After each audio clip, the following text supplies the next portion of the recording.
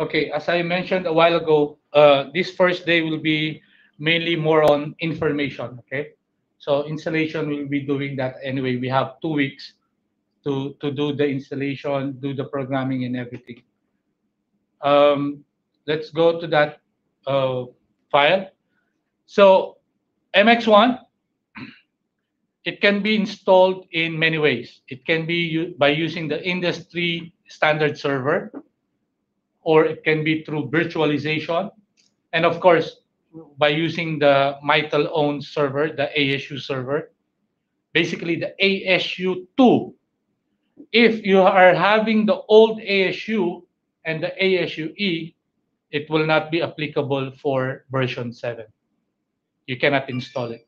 The main reason for that is the memory, the hard disk space on the new ASU2.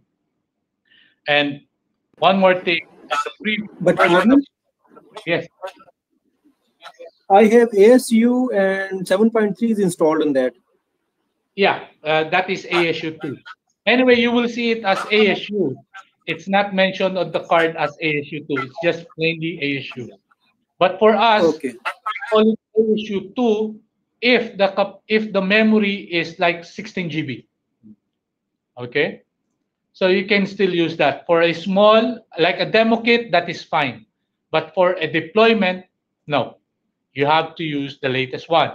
Actually, there is the very latest one, which is ASU3. Yes. Now, the difference between ASU2 and ASU3 is the hard disk space and the memory. ASU2 is having 16 GB and 320 GB hard disk SSD. 320 or 256. It depends on the SSD that you got from Mitel. Now, in ASU3, it's double. 32 GB, 512 GB SSD. SSD with one slot. One slot only. One slot. Yeah, one slot only. But you can have another slot for mirroring. Okay. So why do we have this change on the ASU part? Is because you can also use it for as a virtual machine now because it's 32, right? So you can do virtualization. Okay, it's running on a SUSE Linux 16, SUSE Linux 12, 64-bit Service Pack 5. That is the very latest one. You can also do some SIP trunking, CSTA connectivity, web services, and support IPv4 and IPv6. Still, I haven't seen an IPv6, but the system is compatible with IPv6. If in case it will be out there in the network. Now, during the installation, it will ask you, are you going to use IPv4 or IPv4 and IPv6? Now we are still using IPv4. Can we require any other hardware for SIP trunk? With No. No. No, we don't need any hardware for SIP trunk. Same assembly. Because okay, hardware. Yeah. I will explain about that, the SIP trunking later on. I know what you mean. So now IPv4, if you install the system IPv4, it will only require you IPv4. If you select IPv4 and IPv6, then you must provide an information about the IPv6 as well. Now, when you install it on IPv4 and later on you will try to install, because there will be IPv6 you want to do it, you are not allowed to do it. You have to reinstall the system and select IPv4 and IPv6. Okay? So you cannot change it on the Linux part. Maybe you have to reinstall it. Better to use IPv4. Yeah. There are some benefits with IPv6, but I haven't seen it. Maybe there are 3 functions there. Yeah, maybe a few functions that is added to the network. Yeah. Okay. So components, we're talking about the components. MX1 communication system consists of four main components. One is the service node. So when you say service node, so it refers to the server itself, what is built into the server, which is the Linux-based operating system. Okay, this is referred to as a LIM. Before, during Ericsson time, we call the server as LIM. LIM 1, LIM 2, up to LIM 124. Now, because it's a server base, we call it now service node. Again, you might see some LIM in the documentation because Mitel did not remove it from the programming. It's still there. Okay, there are some parts that it mentioned LIM. So now we call each server as service node.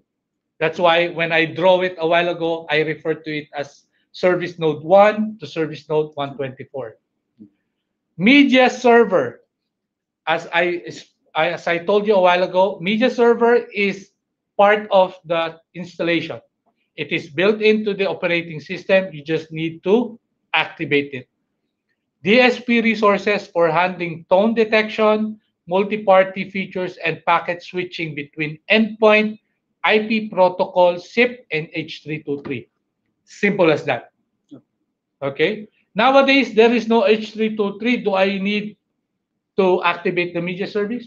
It's up to you. You can activate it to add more resources. Okay. Media service for playing messages, music, and streaming services. Now, the difference between media server and media gateway is because media gateway is the hardware base. We talked about it. If you need TDM connectivity, you need an MGU or a media gateway 3U chassis. Okay, it can be added, complement with TDM baselines. Again, the ELU34, TLU83, the different cards that we have for line cards. So, yeah. It's not related to this topic, but what's TMU? Okay. Forget. Before, during Ericsson, for us to give a tone to the system, we must have a TMU card. So TMU is also the one providing resources for digital, mainly for digital. Now, during Ericsson, an analog card will have its own tone generator. That's why when you pull out one card, there is a big, massive device on the ELU29 or the olden cards. Okay, there is a big, like a speaker, like it's a metal with coil that provides tone to your analog card. Now TMU provides that for the digital, for digital only. If you remove that, your digital phone will not have a dial tone. You cannot activate the operator unit before, which is the DBC 4224. You cannot activate that without the TMU. That is the only main purpose of that. Now, I have a new service. I have a new system. Is TMU still there? No. That will be on your old system. If you have an old system like 6.3, you might still have it, or 5.0, you might still have the TMU. Remember the DSU, LSU, all of these things. So it's a part of that component. But now you don't need a TMU. Okay, let's say you might tell me, how come I still have a TMU in one of my installation? That is because you have a digital card. And though the digital card, you have an operator, you still need the TMU. Every operator, DBC 4224 needs a TMU. That's why you might still have it in one of your installation. If you try to remove that, your operator will not work. Simple as that. Okay.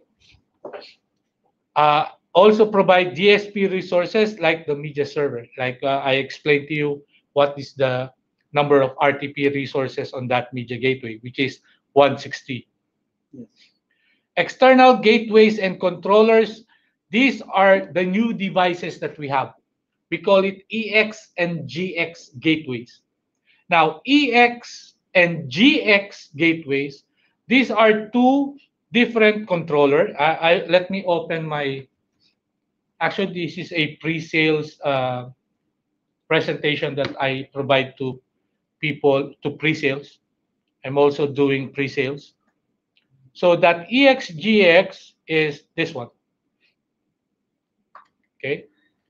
It is another controller. Okay. It's a full IP telephony call control gateway. This EX and GX are mainly used for branch offices. If you have a customer who have branch offices, rather than providing them a 3U, let's say they will only have 20 users.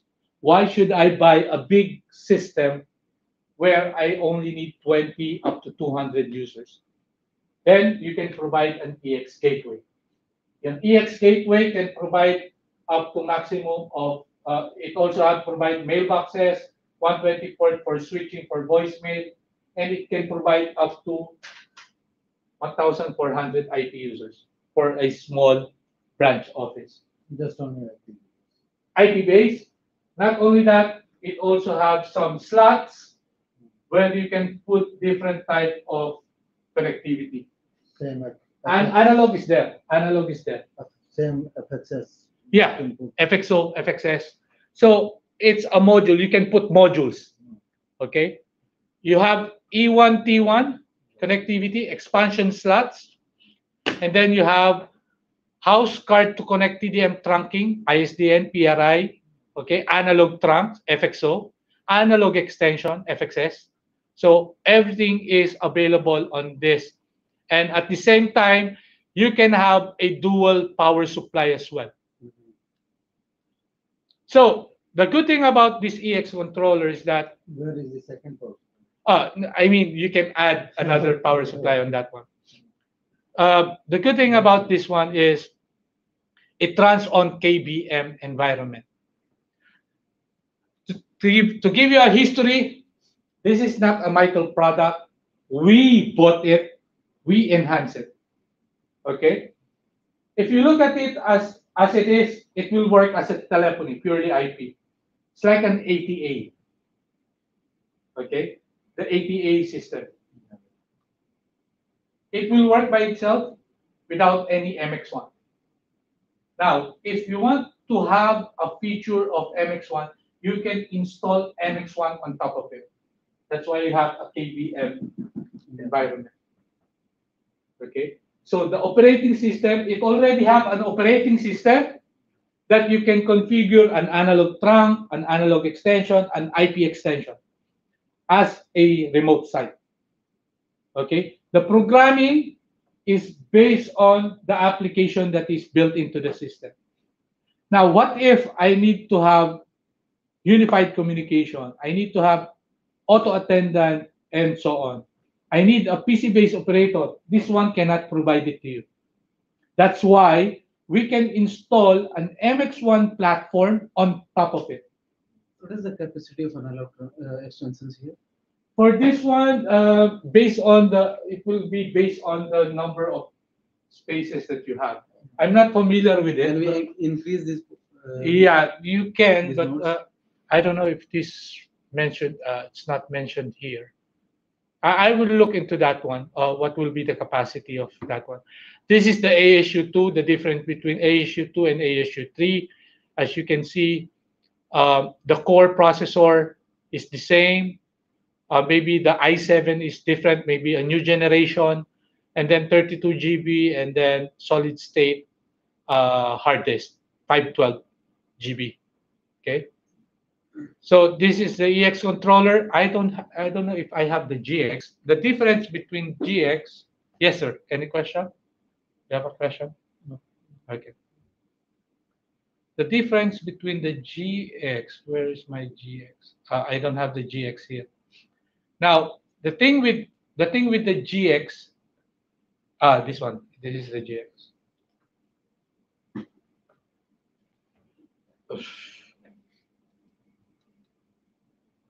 Okay. With the GX, this is only for up to 200 SIP, 24 FXS. Okay. Now it depends how you will buy the GX. The GX have many types. As you can see, I cannot add any more cards on it. there is no additional module. If you buy the GX, you will buy it with FXS FXO.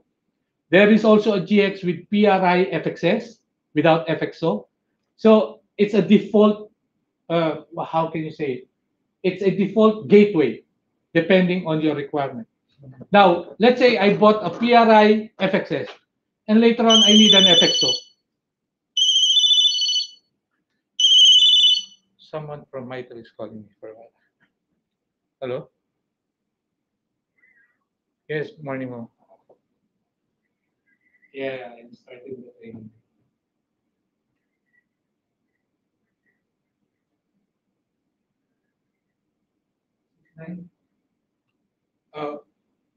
No, I removed that one because I need the port. Yeah.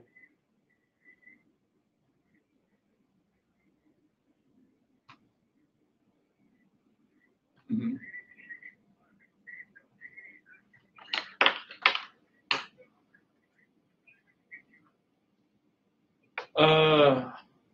No, I'm here in the office right now. I'm here in the conference.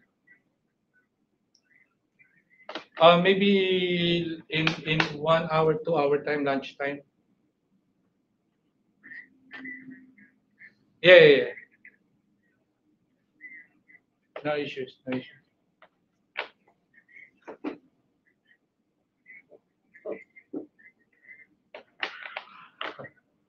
Okay.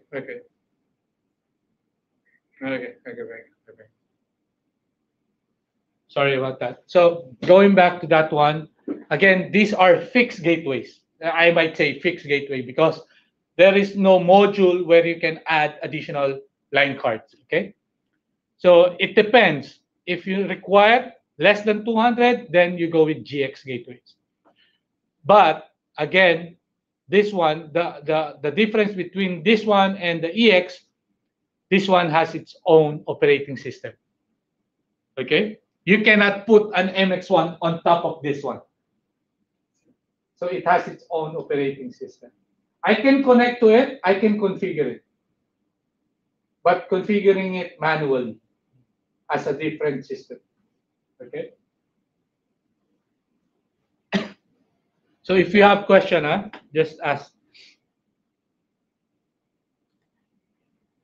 Okay, so let's go back to that one. So standalone hardware-based unit designed to provide branch office redundancy.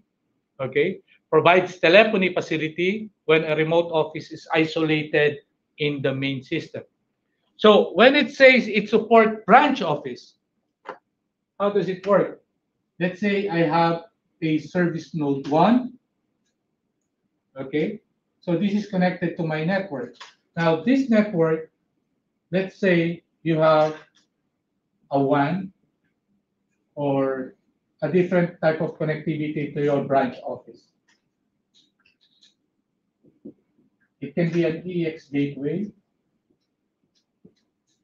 or it can be a GX gateway. Okay, so everything is connected in a manner of the communication is happening to each network. Now, when it says it has its own redundancy, what happens is, let's say this one is connected to its own network and it has a SIP phone.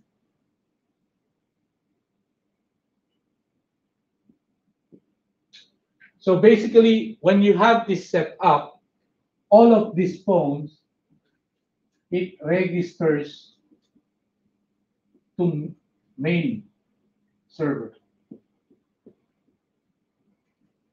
Meaning this phone is registered to this main server. Even this phone is registered to the main server. Sorry, you might say media server, main server. Okay, so again, it is connected here. So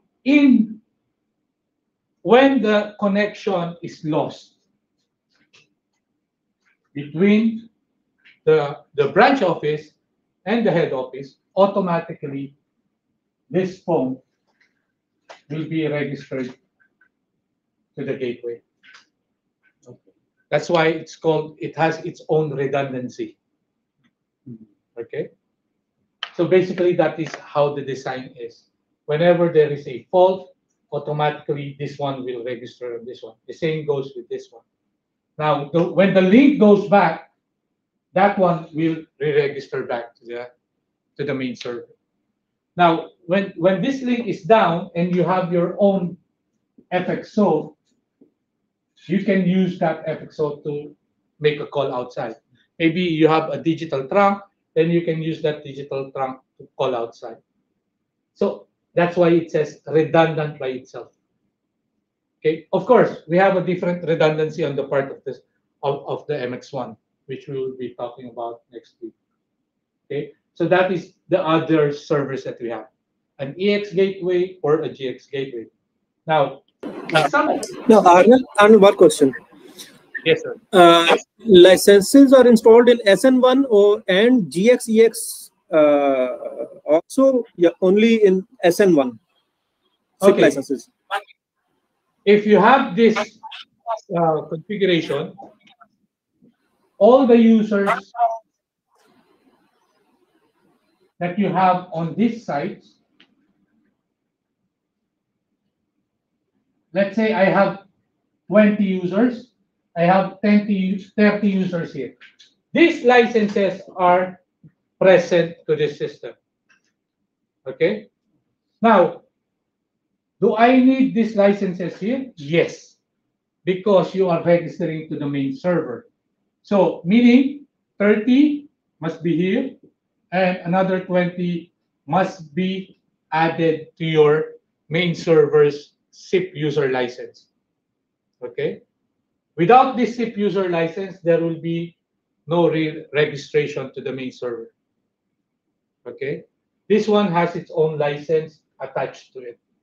That's why when it's broken, it will be running through that licenses. Okay? The trunk line, the FXO, the PRI, you don't need it here because the license for the PRI and the FXO is attached to your gateways. Okay? Only the SIP user. Is it clear? Okay, clear. Now, you might see some other type of connectivity. We can have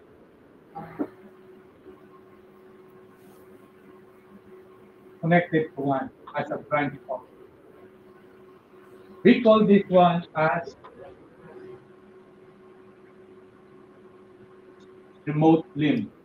That's why I told you still there. Or remote service node.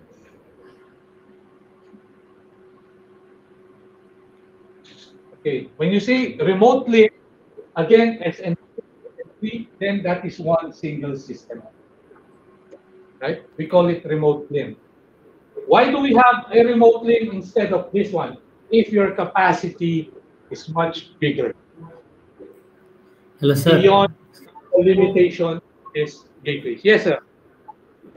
Sir, external gateway and GX gateway. Yes, if external gateway one connectivity is disconnected, then they cannot communicate with server one, right? Yes. But GX can communicate with server one.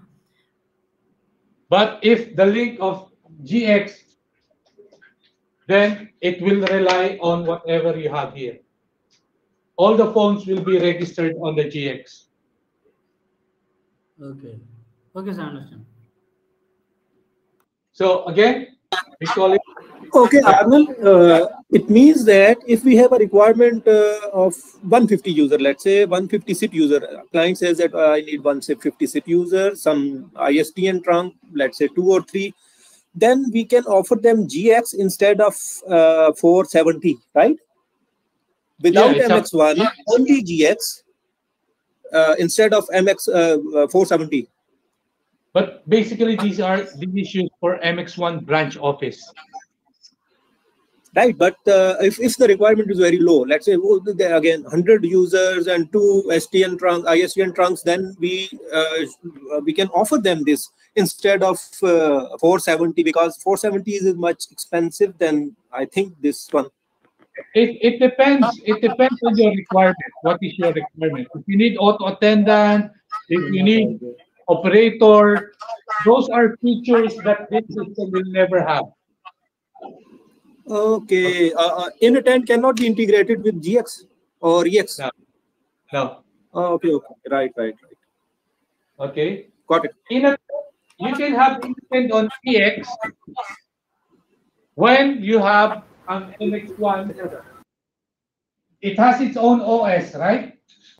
Now, if you have cycle application, you must have MX1 system here.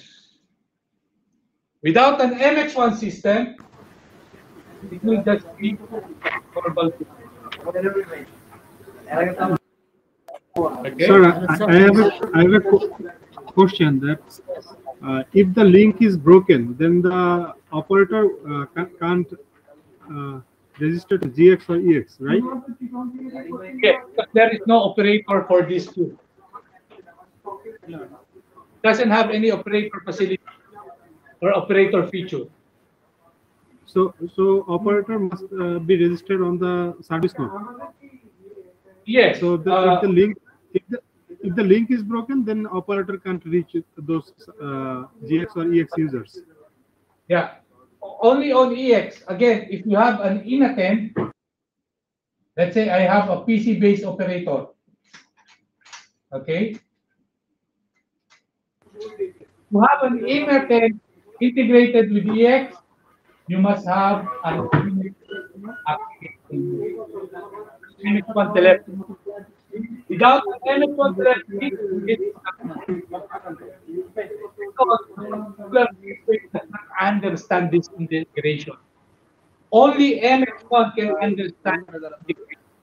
If I need an auto attendant, I need the Mitel Mitel advanced messaging. And I can only integrate that one if I have MX1 application telephony on the system.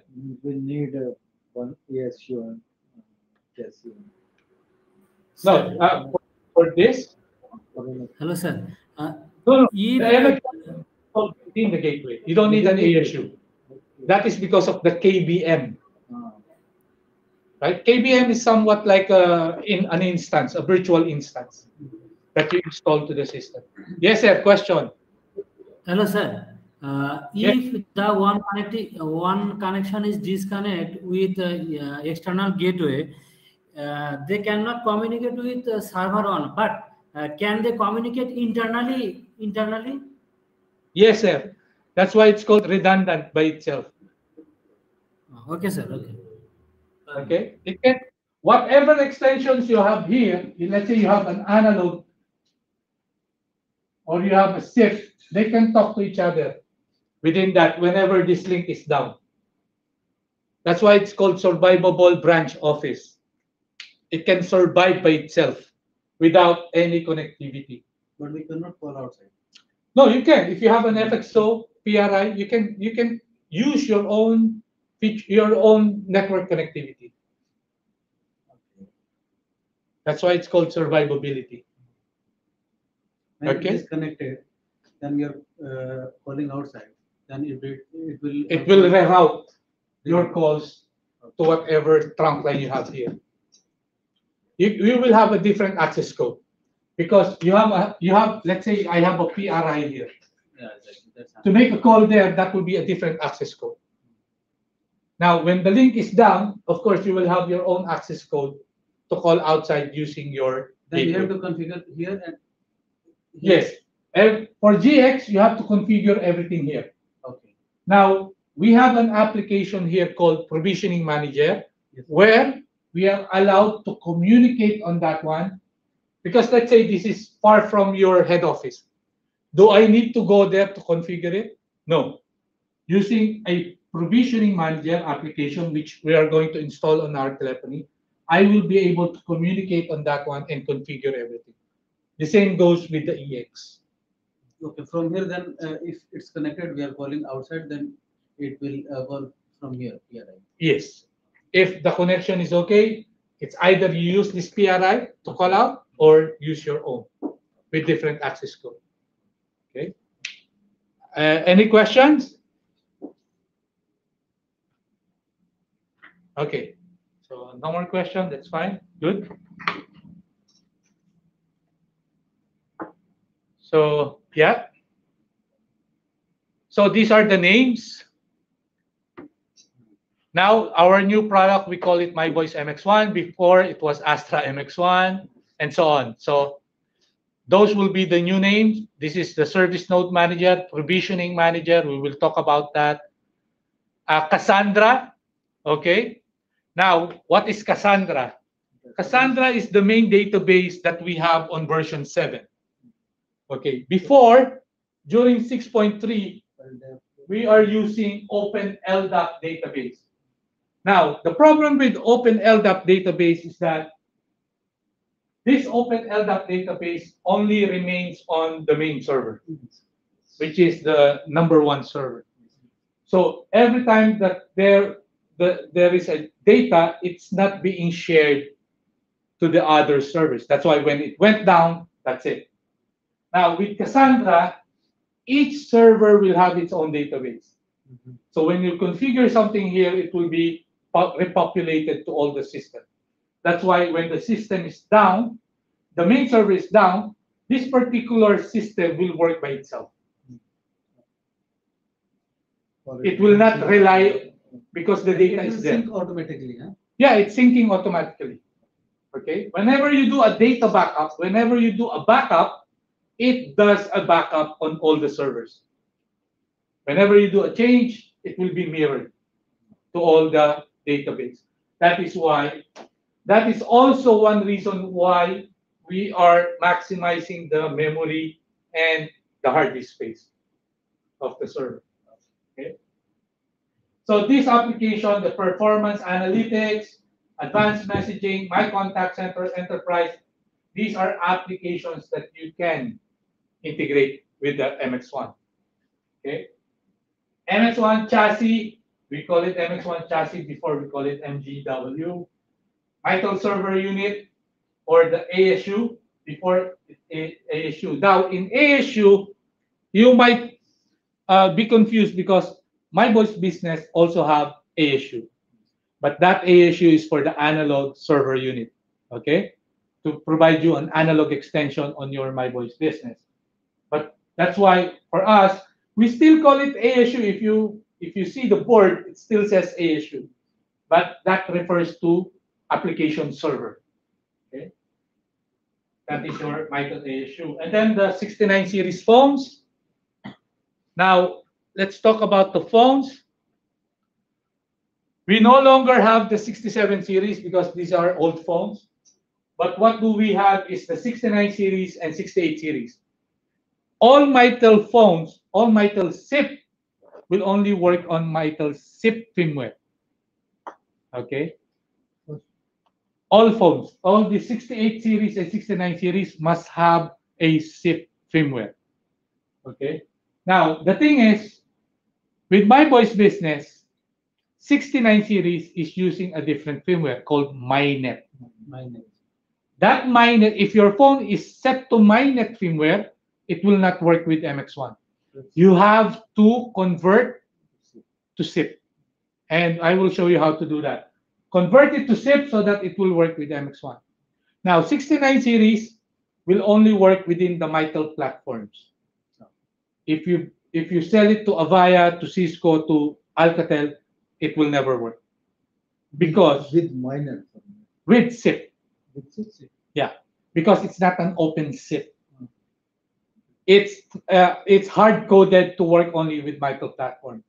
Now, if you want to sell our phones to these different platforms, then you need to sell the 68 series, because the 68 series is an open standard SIP. So it will work as a third-party SIP for Avaya, for Cisco, and Alcatel. It's the same with Cisco. You cannot use a Cisco phone not unless you buy a SIP license for the Cisco. The same goes with Avaya. Mainly, it's IP. You have to put a firmware SIP so that you will be able to use it as a third-party phone. Okay. Microsoft Skype for Business, you can also integrate it with an MX1 as well. Okay. There are many ways of having the telephony onto our system. We do have a recovery DVD. It's still on the document, but you will not receive a DVD anymore because nowadays you cannot find a DVD player, not unless you have a standard server, industrial standard server, they still have it. But in some cases, like the ASU, there is, I cannot buy a DVD player anymore. Okay. So we also have a media kit only customer, software only customer is also delivered. So what is the difference between the DVD and the software only customer? DVD or boot or USB, it has the complete operating system and telephony system in that USB stick. The media kit is only to provide to a customer who doesn't want to buy the server from us. Remember, whenever you buy a server from us, it's either an ASU server or an industrial server that we sell to you. And Michael is selling industrial server in the form of Dell. We support Dell. Okay? Now, let's say you're the customer. I don't want to use Dell. We are a company who are using IBMs. So our recovery DVDs are not designed for IBMs. It can work with IBM, but you have to tweak some settings on the IBM BIOS. Okay? Now, if you are going to provide your own server, what Michael will ask you is install your own operating system, which is SUSE Linux 12 SP5. Of course, there will be licenses attached to it. So you have to buy your own operating system, your own license for that. And then we will just give you the telephony software. That's why it says Media Kit for software-only customer. We don't provide you the OS, but we provide you the telephony. Okay? That is what we call Media Kit. DVD can self-detect whether installing a host, physical, virtual machine, VMware tools automatically. Operating system, it has an operating system /12, SUSE Linux 12. And server system can be installed, has the following components. Telephony server is included on that DVD. Add LIM server to system, standalone, Casandra, provisioning manual, it's all intact in that recovery DVD CDs or USB stick. Okay. Now, with virtual machine, one more thing is this one. A downloadable version of recovery DVD ISO file is available from Michael. So let's say you have broken the DVD CD or you misplace it, you can go to the software download center and download the ISO and you can reburn the DVD. Okay, it has to be a multi-layered DVD because it's more than 7 GB, 8 GB. Now, virtual appliance, we can deploy our system to a virtual appliance. You can use that recovery DVD or you can download the OVA file. Because it's a virtual machine, you can install it on VMware ESXi 6.5 to the latest. Okay, so download the OVA file. Now, the OVA file also includes everything, operating system and telephony and whatever you saw there, Casandra, the provisioning manager, and so on. So everything is added to that one. Now, this is especially if you have a virtual environment. It can be VMware Hypervisor EXI environment. It can be Microsoft, what do you call that? went out of my the virtualization of Microsoft. Azure. Azure can be used. That is cloud-based. That is a cloud-based. Now there is another one, Hyper-V. I forgot the Microsoft one. Let's see if it is here.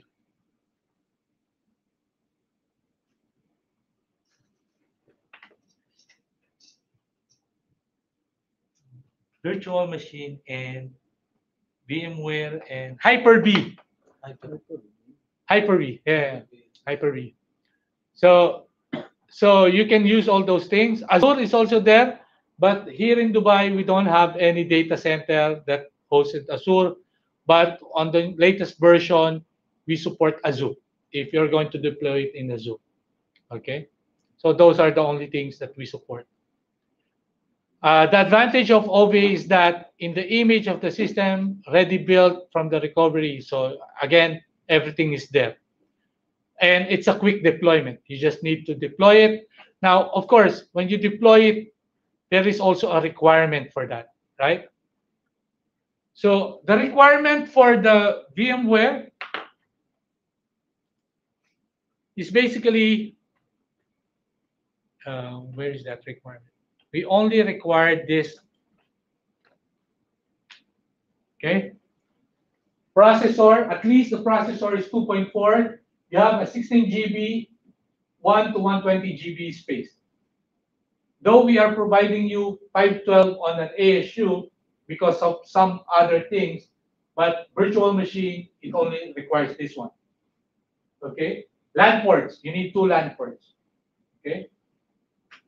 So again, virtual machine, hybrid or mixed with a server and a gateway. Okay, so that is a requirement. I will show it to you later on. Now, let's talk about system architecture. So when we talk about system architecture, how it is designed. So you have an operating system to host the telephony, right? So right now we are supporting SP5 because this document is version 7. So we have SP5 64-bit. Service system support functions such as install, restart, backup, config. That is a part of the Linux that you can do from the Linux point of view.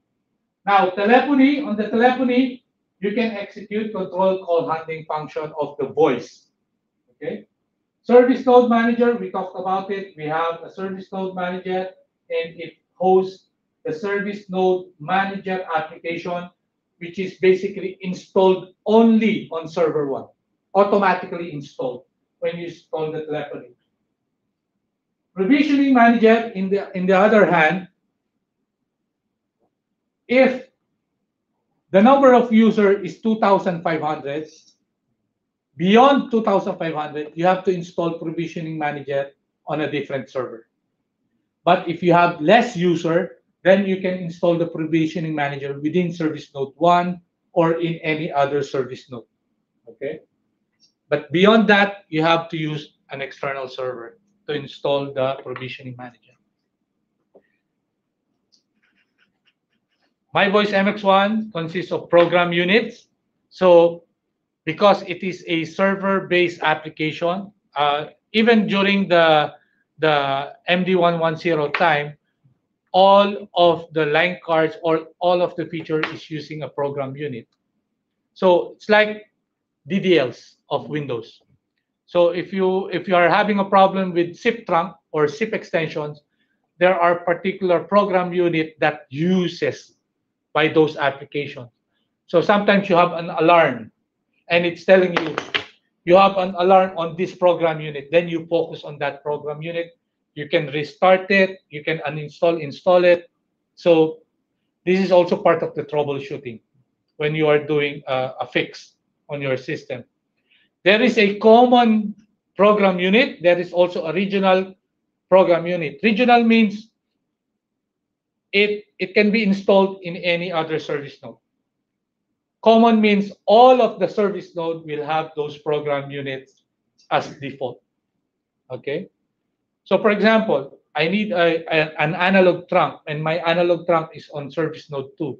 Then I can install the program unit of analog trunk to service node 2. If I don't put it on service node 1, what happened is that when you activate a TLU83 on service node 1, it will not work. It will not accept it because you have to install that application. And I will show you how to add those program units. These are just example of program units. Okay. So if you are having a problem with license, then that is the program unit for license. Responsible program unit for call establishment. Maybe you're having a problem where a call is not happening. So you can check this program unit. SIP LP for controlling SIP trunk and SIP extensions. TLP65 for trunking, IP trunking. SLP60 is for ISDN trunk. So if you have some issues, you can always check this and so on. Okay. So our main data structure, we have dynamic data, permanent data, which are included on the Casandra database. So these are the dynamic data is our program units per server on the system. So permanent data, these are the backups that you create on the system. Okay. So it will be always there on the server. Not unlike the dynamic data, it can be everywhere. Okay. Other data stored in Casandra database. So a multi-master database which can be stored in numerous locations. Casandra database accepts updates, replicate changes to other databases.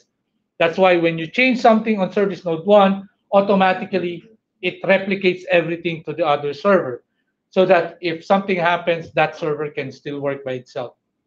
Okay. We have two types of management suite. Again, as I mentioned to you, MX1 does not have an application. That is partly correct and partly wrong, because when you install a telephony, there is an application that is pre-installed together with the telephony, and that is your service node manager. The other one is MX1 provisioning manager, another application, but you have to install it separately. It's not together with the telephony, but the application is within the telephony. You just need to install it. What is the difference between the two? Service node manager is required per telephony system, but when you say telephony system, one single system. And it is installed on service node 1. What is the main purpose of SNM or service node manager? This is to configure the whole system. Trunk line, numbering, class of service, etc., etc. So all of these things. Provisioning manager, on the other hand, is totally different.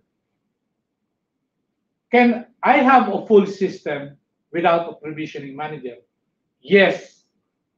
But when you are trying to install an extension, you have to do it by a command line, which will be a little bit problematic if you don't know the commands. Now, if you have a provisioning manager, you will be able to add extensions automatically through web programming. You don't need the command line. Mhm. So another thing, is it only for telephony? No.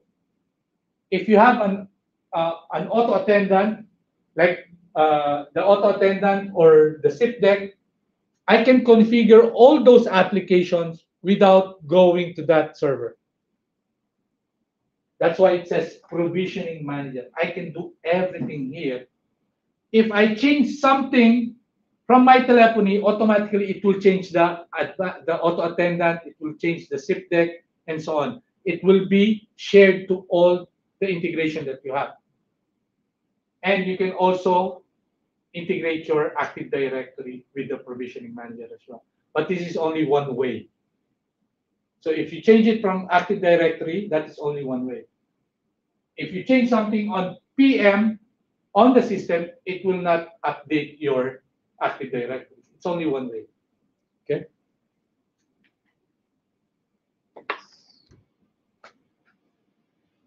Okay, Cassandra, this is a little bit a big information about Cassandra. It replaces the open LDAP of the MX1.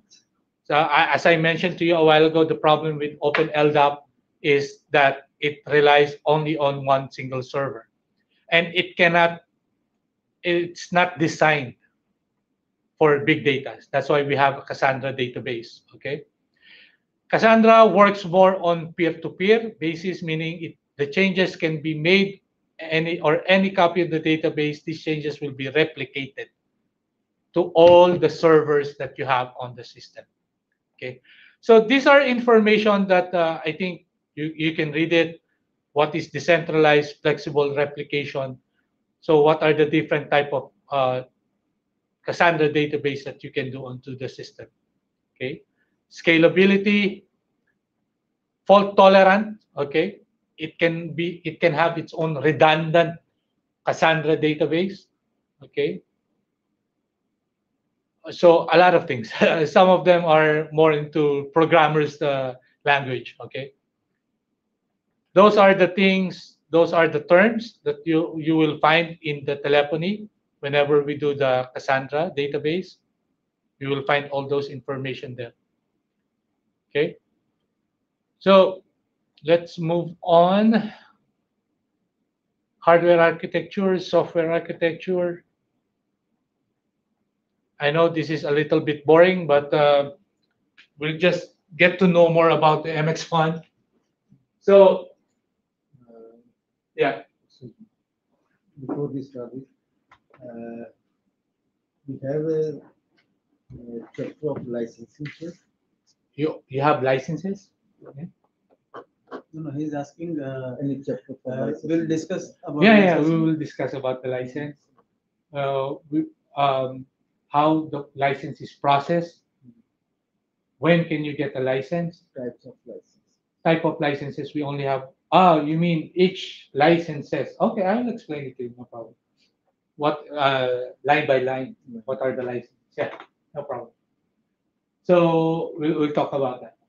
So system installation, as I mentioned to you here, because this document is old, that's why classic cabinet is still there. But right now, we only support the 3U chassis. Okay, as you can see, the document still Astra, the picture. Now, in each media gateway, you have one server, one media gateway in one rack. Okay, there are many ways to do this. Let me change my. I have to go to my board again so that everybody can see. Okay.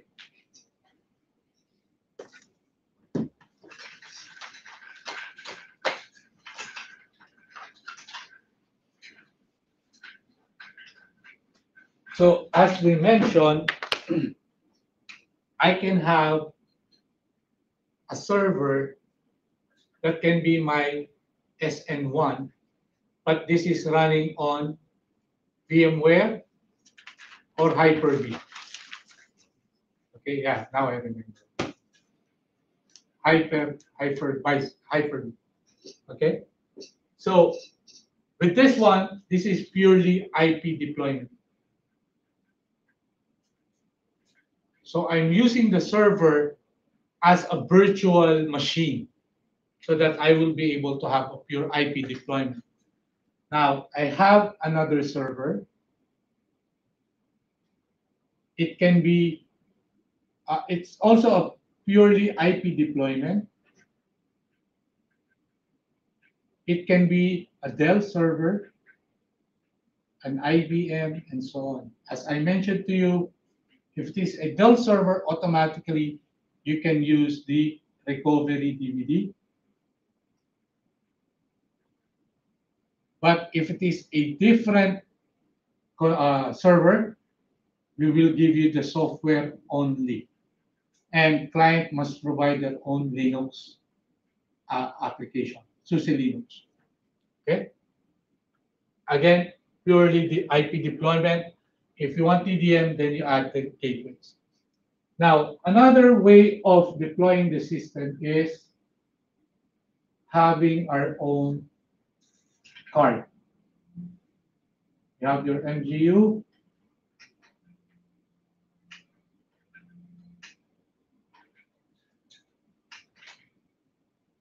Okay, and then you are going to use our own server. We call it ASU. Now we call it ASU3. Okay. So as you can see, if the client will not provide the server, then we are going to provide you a 3U chassis that has a server on it. And this server, when you receive it, automatically there is an uploaded operating system and telephony. You just need to boot up the whole box, put a monitor and a keyboard, that's all you need. And you will see the installation part. Now, if you have this set up, the next media gateway that you will have does not require an ASU. So 1, 2, 3, 4, 5. So you only require an MGU, and the rest will be PDM, MG will be in PDM, PDM. Okay, so everything will be PDM. In a single server, you only need one ASU. That's all. Not unless you will tell me you have a redundant server, then you can have another ASU as your redundant server. Can I have this ASU here? Why not? You can have both ASU here. But what will be the problem? If this particular chassis broke down, you don't have the redundant server as well, because it uses the same box. So that's why we don't design it that way. Okay? That's why we have a separate ASU. Now, can I have ASU and my redundant server as virtual machine? You can, but the thing is, depending on the specification of your server, if this server is much lower spec than the ASU, you will have a problem with redundancy, latency. Okay, so what do we require is you have to talk to your client. If this is how we are going to do it, you have to have an ASU because it has its own, the same specification. If you are going with this one, then use the same Dell or IBM server. If you are using OVA, that is totally different because this is an ISS, Industrial Standard Server. If you want to have a redundancy, it has to be the same type of industrial server. In OVA, it's different because this is a virtual machine. What do we expect in a virtual machine? Let's say this is a virtual machine. Each instance is an image.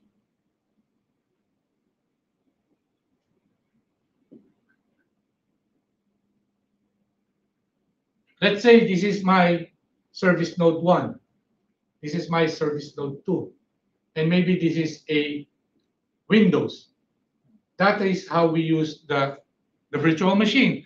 You can have multiple instances of application within one single server. But for you to have this, you must have a powerful server. It's not only 32 GB memory, it has to be more than that. Because again, this one uses 16, and maybe your Windows, you want to use 16. So how many is that already? And if you want to add more instances, then it will use the resources of that server. Now, where is the redundancy here? We support HA and FT, fault tolerance and high availability. This is not a Mitel product. This is a VMware feature or product that you need to buy licenses to make it work.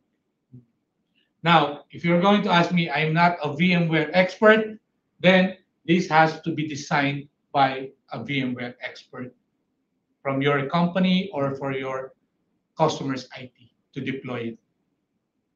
Okay? So those are the different ways of they're doing sending us redundancy. to deploy this. Sorry? Most of places, customers will not deploy this thing. They will supposed In to- Saudi? Yes. They're they will not using supposed to- VMware? Yes, they will supposed to complete from us. Okay. Then that's how you are going to do it. But in some cases here in Dubai, we have lots of companies working on this. They are relying on the HAFT. Anyway, a lot of customer nowadays here, they are mainly onto virtual deployment because they started not to use analog as well, some of them. So they are more into IP. Okay, so rather having a headache with the cards, with those gateways, I will be having a headache with one single server. But of course, this is much more expensive because every application that you put there must have a license. Yes. It has its own memory, and the hard disk space has to boost up as well. Okay, so that's the difference. That's why we have different servers. Yes, sir. Arnold, CPQ suggests that the network and server redundancy in Yeah. MX1. Okay. It is different from HAFT? Yes, it's different. Okay. Now, I'll give you an example now that you talked about it. HA and FT. FT is where there will be 100, not 100%, 99.99 reliability. Meaning, if the server goes down, if you have an FT, while you're on the call, you'll still be connected. We're talking about IP because you are connected to the network. Already, the resource has already been used. Now, when you say FT, if another person lifts up the phone, they will hear a dial tone right away. So there is no discrepancies on the voice. We are using this type of redundancy because this is server redundancy. In Mitel, we do have redundancy called, so I will change it. Is it okay, right? I'll put it there. We have N+1 redundancy. So let me talk about the redundancy first, and then I will go to the network. N1+1 preload redundancy. What is the difference between the two? N+1 means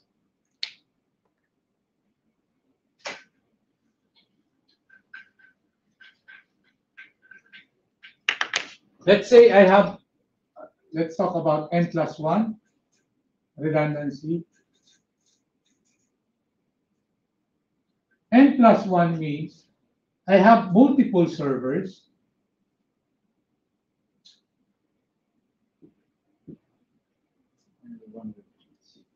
SN3, SN2, SN1, one single system.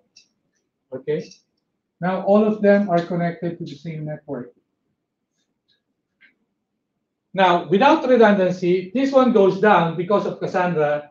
All the phones here can communicate to each other, and so on. So how do we have a redundancy? We'll have another server. It can be a media gateway with ASU. It can be this server. So we will call this one redundant server. Okay. N+1 means you are going to create what we call cluster. In one single cluster, I can cluster up to 10 service nodes. What does it mean? I only have 3. That's fine. It's one cluster.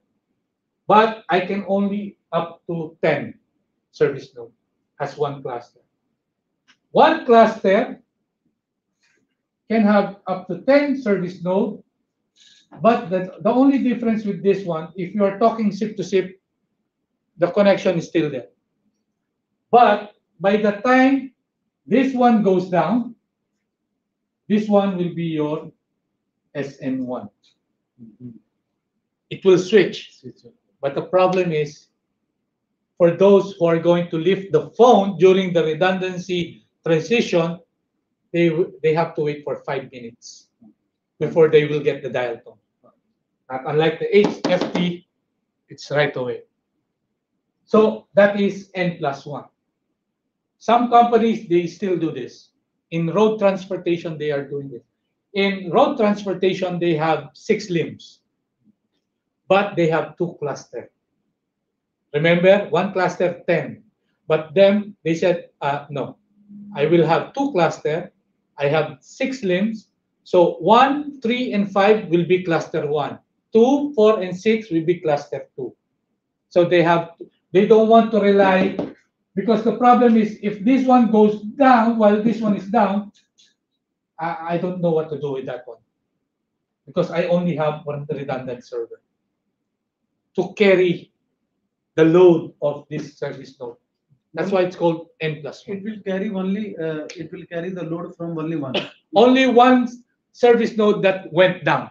Okay. If 2 down, it will take only 1. Yes, and it depends on who is the priority. Exactly. Okay, there is also prioritization on the program. So this is N+1. We call it N+1. Now let's go to the other option.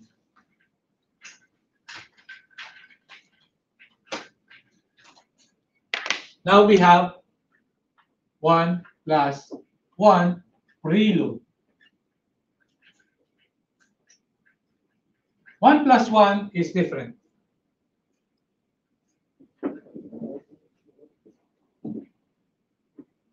Service node 3, service node 2, service node 1.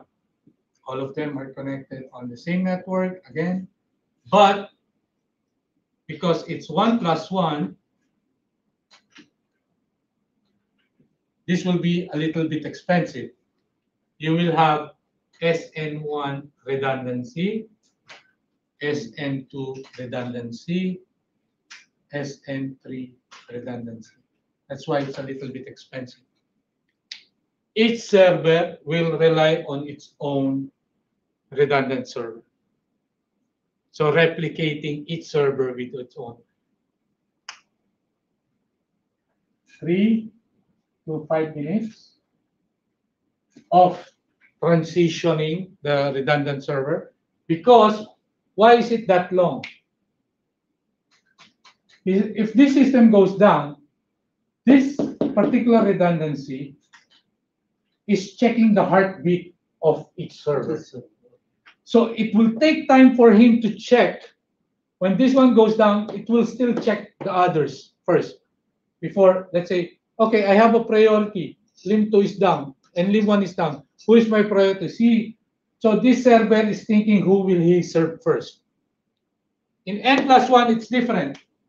When this one is down, automatically this will kick in. But still, there will be a downtime for 30 seconds. Much lesser than that one. That's why whenever there is a tender or a requirement for high availability, or 1+1, there is one redundancy for each server. Yes. That's why it's called 1+1. So in a tender, if there is a requirement for 99.9 availability, we always tell them go with virtual machine. Now, in some cases, the customer said, nah, virtual machine is too expensive. What can you provide to us? So we will tell them we have N+1, we have 1+1. So if you think that this one is much cost effective than the VMware, because VMware, I can download a Hyper-V. I can put my instances there. But you cannot use any feature of VMware, not unless you buy the license. And how much is a license of VMware for you to have an HANFT? So you have to do the costing. So it depends on on the customer. If the customer says, anyway, I don't have a virtual environment, so let's go with maybe this or that. So it all depends on the requirement, but you have to tell them about the number of downtime, right? Does this, of course, if you have an analog call, then it will be dropped automatically. Only the SIP phones will not be dropped when you are on a call. Okay. Now, going back to his question, so we are clear with the redundancy. Is there any other question before I go to that? One thing. Yeah. If we are in 1+1 preloaded scenario and call is mature from SN1, SIP call, two parties are calling through SN1, and during the call, SN1 goes down, then SN1 redundant server will take effect in 30 seconds. Will this call be disconnected or that will be continued for 30 seconds? If it is a SIP call, the call is will continue. It will not be dropped. Not unless you put down the phone and then lift it again, you will not get any dial tone in 30 seconds. Okay. During the transition of the redundant server kicking in, then you will not get any dial tone. But if you are on an ongoing call and you are using SIP, you don't need to worry because it will not be dropped. Right. Okay. Now, let's go to the other part. What time is it? 12. So you just have to tell me when you want to have your lunch. Because I will keep on. I know that the guys here will go for prayer at 12:30, 12:40. Then from there we will stop. Maybe you can have your lunch as well. We'll give you an hour for lunchtime, and then we will resume. Is that okay for you guys?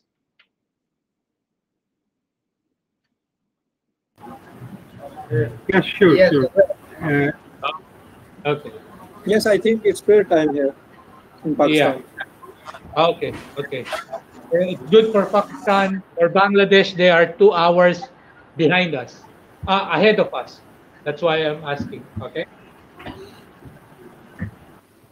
Okay. So this is clear. No more questions. Now let's go to the other redundancy. Now, if you look at your ASU for industrial server, to have a redundant server in CPQ, you will see there is a network and server redundancy. It depends in which type of redundancy you're going to have.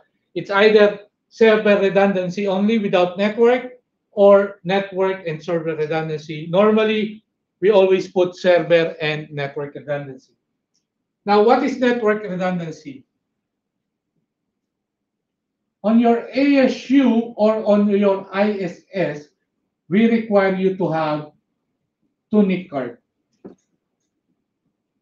Okay? The first NIC card, that will be your main layer 2 switch. Okay, so maybe you have 192.168.1.x. Now, the other Ethernet port that you have on your ASU2 will be connected to another layer switch. Okay, this one might be 192.168. It can be the same IP. It can be the same subnet, but the different IP. Yeah. Okay, it's just a matter of how you configured your layer switch, or it can be on a different subnet, so that when this switch goes down, this one will do the redundancy and continue the workability of your system and your phone. Of course, you are doing the NATing, the forwarding, and so on. On the system side, it creates an alias IP address. Because when you install the system, you are putting the fixed IP address, which is on your ETH0. And when you do network bonding, okay, then you configure what will be the IP address of the second network, which is your LAN 1. To be able to do this, you must have a network redundancy license as well. Okay, this is the only main reason why you have network redundancy. Now, funny thing, we have an installation. When I was working with Atcom, the client, what he did, he have a redundant server, but all of the system are connected on one CO line. So when the CO line went down, everything, even the redundant server went down. And then they gave us a switch. We told them it has to be different subnet, or if it is on the same switch.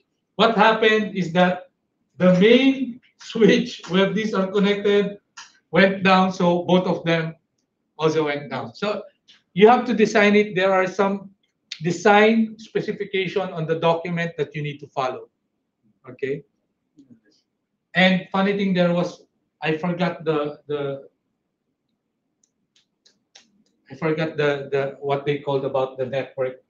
When it went up, there will be a ghost IP something that happened to the system. I will get back on that one. I forgot. Virtual IP. No. There is another name when the IP will not match to each other. Sometimes it will not work. Confliction? Yeah, conflict. Yes, of the, we there is a, VRRP or HSRP.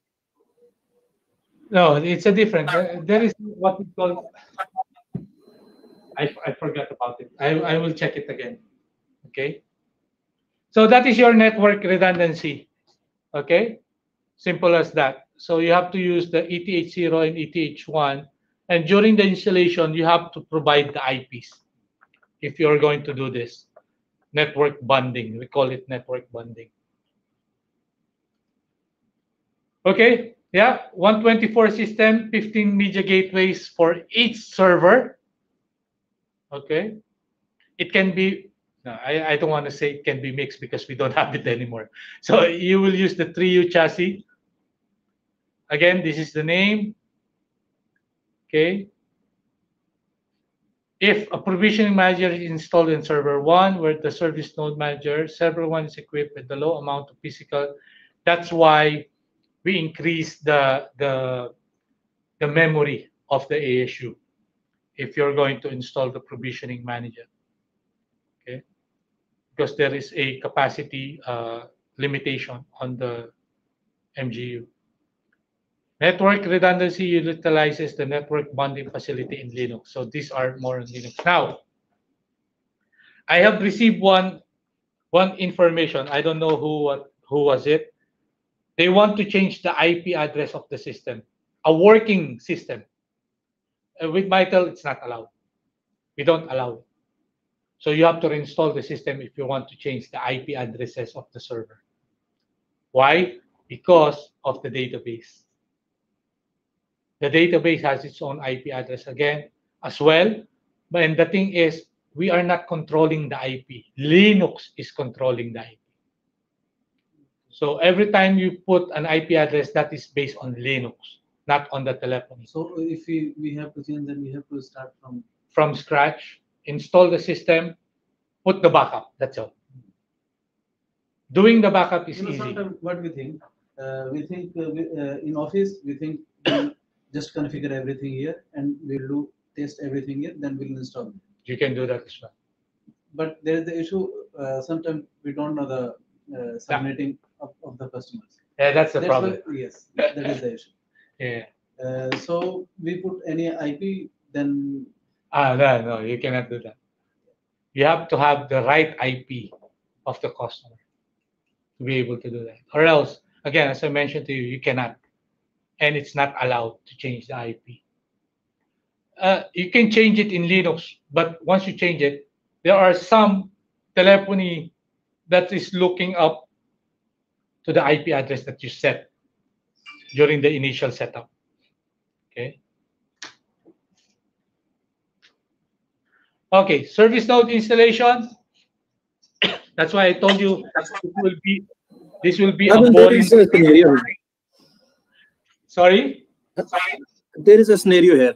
If we have a running system with let's say 192.168.1.10 subnet IP, and everything is running fine, and I have took the complete backup of the system. But after some time, the client wants to change the subnet. Let's say they go with the 10.5.4.5 something. Okay. And I install a new system, new MX1, let's say on virtual machine. Can I use that backup which I have took previously for this new system? Yes, you can use that backup, but there are some parts of the backup that still has the IP address. For example, the media. So you have to edit. So you have to edit that backup before you submit it to the server. Okay. Okay, I just can't put the backup on the running server. If you put it, you will have some errors because of the different IP addresses. That's why if you want to make sure, get all the information where the IP address is included in that backup and change it manually before you submit it to the system. Okay. Let's say I have a media gateway. I have an MGU. An MGU, you have to set an IP address on your MGU. So if you put that backup to the system and your MGU is going to use a different IP, once the system uploaded the backup, it will give you errors. Now, problem is you will find those errors later on when the whole system is back installed with the backup. Then now you're going to have a problem and you don't know where is the problem. Okay, that's why you need to check it, you need to edit it. Okay. Got it. Okay, more information. I know I'm also getting bored with this. Service node installation, things that you might want to know and you need to know. We do have a turnkey solution. The customer has bought both server software from Mitel, in this case operating systems / and media kit containing MX1 software. We call it turnkey. Those are the recovery DVD and USB DVD, USB thumb drive. Software only refers to a media kit that will be provided to the client because the client will be buying their own server and they need to install their own SUSE Linux with a compatible service pack. Okay. The OS need to be installed on the server for details, of course. Timing is very important versus NTP time source must be accessible. That's why NTP is a must. Without NTP, you cannot continue the installation. So we need an NTP device or NTP. Yes. Now there is one confusion with when I did a training with Bangladesh. So how does NTP works? That's why I told them much better go to Google and Google it. How NTP works. So we have an MX1. This is our MX1. We do have an IP. Let's say 192.168.1.10. That is my IP on EPH0. When you install it, you have to provide a lot of IPs. We will talk about that. What are the IPs? And the IP has to be static, not DHCP. Okay? This is common to all call managers. It has to be static. Now, during the installation, it will ask you for your NTP server. Of course, that is another IP address. How does NTP work? An NTP, you can have another server that is hosting your NTP, or we call it NTP server. It can be Windows 2016 server, 2019 server, that can be an NTP service. Windows 10, you cannot use it. If you go to Microsoft, the only application or Microsoft Windows operating system that can be an NTP server is the server-based application, the OS. Okay. Now, even though we have a server here, and then you activate the NTP server, this one, my system during the installation will check that NTP service. Okay. And that NTP server has to send back information. Now, will this one work? No. This one also needs to rely on your internet, where it will sync the NTP service. Okay. For example, I'm always using this one.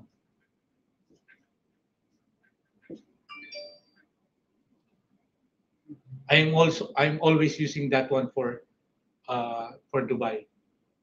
So this NTP server will not be recognized by your service node manager, not unless it is connected to the internet. Now, going back to what you said, you can buy an NTP server device. This is now common. And this NTP server device has an antenna where it connects to the internet.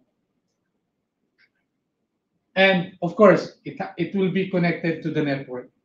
It's the same thing as the server. I have one, we have our professional service.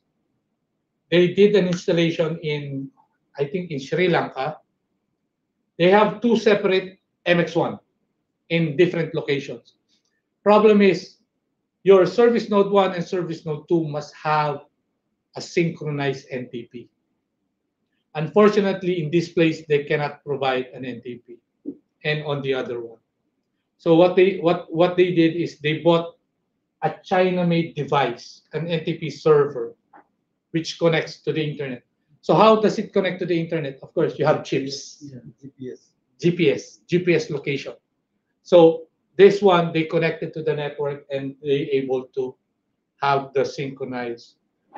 The thing is, if you have two different NTP service, there will be jitters, which will not give you the synchronized time for the system. That's why this is a no-no if you don't have an internet. That's why you should always have an internet.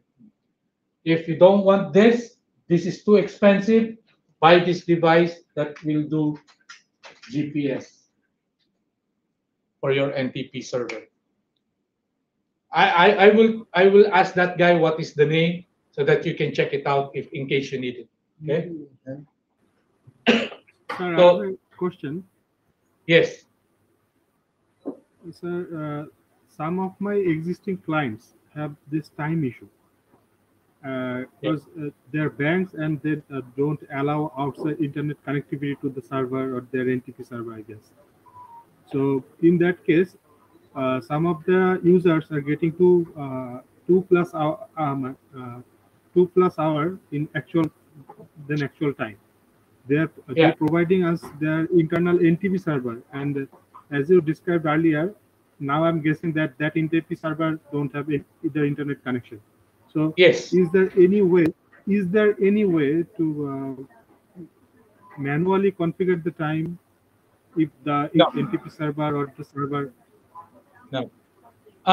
During the old version of MX1, it is allowed to use MX1 as the NTP service. Whatever is the time of my controller will be the time for all the folks. They stopped it. Michael said no, because it's using too much resources between your server and Linux and your telephony. Now, I would suggest, because as I mentioned to you, this Sri Lanka is a navy. So it's a government. Government doesn't allow you to give any internet to any devices, because it will be a security issue. That's why you can use this part. Because this one doesn't need an internet. It only needs GPS location, where it is satellite location. That's it. And you just connect it to the network. Nobody can hack this. Nobody can connect to it. Okay? Because it's GPS. So this is Yes, we have also deployed NTP server device with satellite for NTP in the defense system. It's Then very cheaper device. So maybe you can share with the others what is that device. Yeah, sure. It's Chinese device and it's very cheaper. And Chinese device. Yeah, exactly. It is one way of going it that way. If this is a government facility that does not provide an internet, then go with that one. What is the cost of this device? Very little. Very little. In Pakistani rupees, it is 45,000. I believe it is $300 or $300 maximum. There will be much cheaper. My friend who did this in Navy, I think less than 100. Yeah, it's a cheap device. Yes. I will tell you what is that device. I will ask him. Okay. And the integration is very simple, right? Just to put that device connected to the MXO. Configuration is very simple as well. Okay. Okay.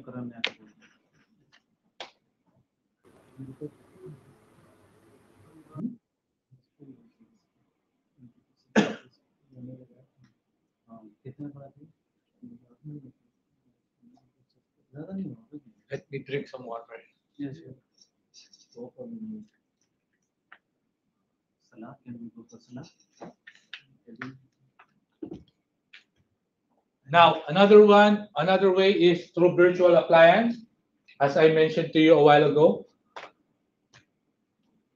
KBM equivalent. So the one with the EX. Okay. With this document, you are not seeing the Azure because Azure was on 7.4. The information is on 7.4. It can be ESXi hypervisor or Linux-based KVM hypervisor as well. Okay. So what are the things that you need? IPv4, it will ask you what are you going to use. Up to 4 IP address is required. What are those IP address? Base IP address, alias address for Casandra, alias address for server redundancy, if you need redundancy, alias IP address for media server. So those are what you need. Now, of course, static IP. It has to be static IP. Depending on whether Casandra is installed on server 2 and above, determine if that alias IP address is required. So it depends. Running traditional hardware or virtual or mixed environment, yes, you can create a media gateway together with your virtual machine. CPE installation or cloud, so on-prem. It's either you install it on-prem or Azure.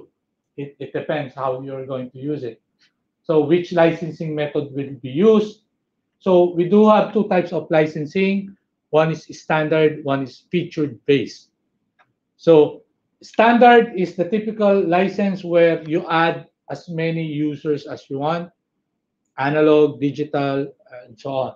Feature-based refers to unified communication. If you have unified communication, we will add those licenses in the system itself. How many servers will be hosting copies of Casandra? It will be part of the installation. And prerequisite, physical server must be in place. My Voice MX1 server must be available as media kit. Of course, it will be part of that one. That's why I don't want to read all these things because it just keep on repeating whatever information you need. Okay. Again, software only if the client provides. And then this is the start of the installation of the system. Okay. So this is the USB, the turnkey is the recovery DVD. This is the package bin file. Rules change me. Yeah. So when you do that, that will be installed when you install it on virtual and DVD. But right now we're going to do OVA. That's why you will not see it. But for the other people online, as I mentioned to you, because I am not there and maybe this is your first time installing it, I don't want you to crash your system. Not unless you are you want to install it, but you have to take your own risk, okay? Because it will take a lot of time to tell you how to do things online. I will show it to you. I will show you the ways, but installing it not now. Maybe later on after the 2 weeks training. If you really want to try it, I will guide you without stopping this training session that we have here. So if your system is up and running, leave it as it is, okay? And there are things that we need to check later on. Okay, virtual appliance, we will just load the OVA file to the virtual machine. And when you upload it, what happens is that the operating system is already loaded. You just need to log into the system and do the net setup to start the configuration of your telephony. So there are step-by-step, which I already have in the other documents that I shared to you. Just information, what you are doing. For example, this one, basic networking settings are activated. The system will then prompt information about time and NTP settings. So it's really important. So maybe with NTP server, we also need gateway address. Must be. The gateway address will be later on when you are going to add a 3U or you're going to use a media server. So this is not important in the installation part. It will be later on if you are going to activate all the cards. Then we will do it step by step how to do it. Okay. The next part will be no redundancy. Again, these are the explanation. If there is no redundancy, everything is on the same subnet. If something goes down, that's it. It will not work. Network redundancy using switch network redundancy, meaning you have two-layer switch.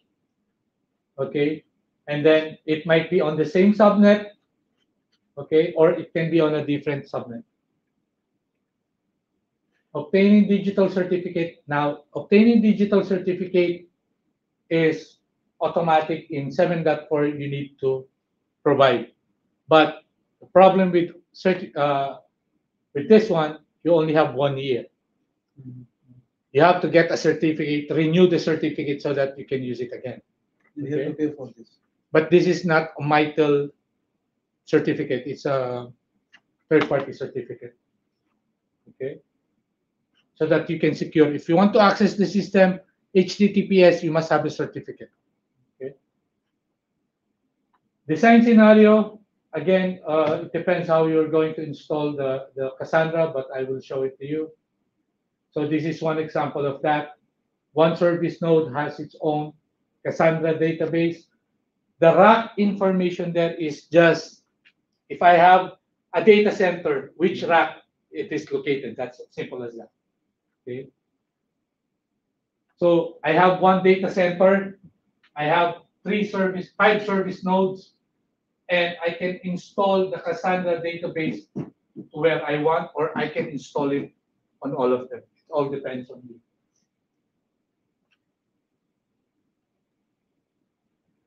You can have 2 data centers, separate them with different Casandra database. Same thing as the redundancy. the way we do the redundancy.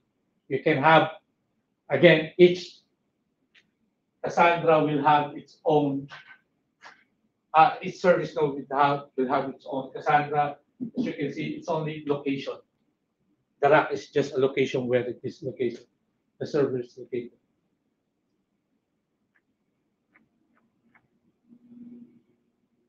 These are just a short list. If you want to write it down when you're doing installation, what will be the IP address, what will be this, just a preparation when you are doing the installation. Okay, we need an IP address for our server /CIDR. It's talking about the subnet. Subnet CIDR, yes. Okay, so don't forget to put, for example, if I put 192.168.10/24, if your subnet is 255.255. IP gateway, host name can be any name. If it is a customer, I can put a name server 1 or server 2. That will be the name of your server. So for me, I practice this one, MX1 SBR1, MX1 SBR2. Again, it's just a name. It has to be caps lock. Not really, but normally I do everything caps lock. Domain name, if you have a domain name, put it there, because maybe later on you want to have a QFDN, so you can search, you can access it by a domain name. Alias IP address for Casandra is required, another static IP. Alias IP address for RTP, right now this is not needed. If you will see the installation. NTP server, it is now mandatory. So you must have that NTP service. If there is no NTP server specified, the system installation will fail. 100%. So you cannot continue. Just tell me when to stop for the prayer. Yes, we have to, because after 12:15, we will start. 12:50? No, 12:15. It's already started. It's 12:37. Yes, I know. That's why I told once he was on the way. That's why I did not. Okay. We can stop from here, no problem. No. You can have the prayer. Yeah. Okay, guys, we're going to stop here. We're going to continue later. You can have your lunch, your I don't know how you call it because your time is different. You can have your prayer as well. Okay. Okay, let's take a lunch and 1 prayer hour break. time. We'll in 1 hour time. Is that okay? Okay. Okay. Okay. Okay. Thank you.